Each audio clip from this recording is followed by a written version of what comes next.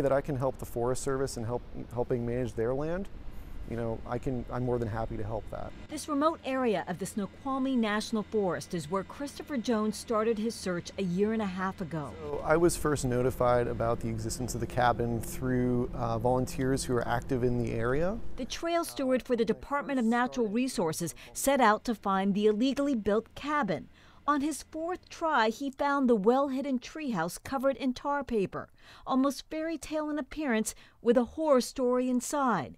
Framed photos screwed into the walls. According to the charging documents, 2 photos in particular showed individual girls standing naked, exposed. On a bookshelf in the cabin, an envelope that contained more images, many of them consistent with child pornography. It was shocking and disturbing.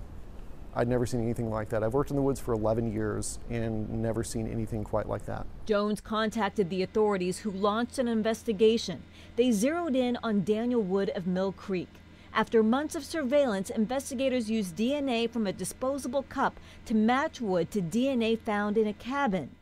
Jones gives the credit to the law enforcement who cracked the case and the tipsters who told him about the secret in the forest. The main reason I found out about this to begin with was because the public told us about it. And I would encourage anyone in the public, if you know about illegal structures or anything illegal happening on state land, federal land, wherever, please contact the agency and let them know. Alyssa Hahn, King 5 News. 56-year-old Daniel Wood has been charged with 2 counts of possession of child pornography. He's scheduled to appear in court for his arraignment on March 26th.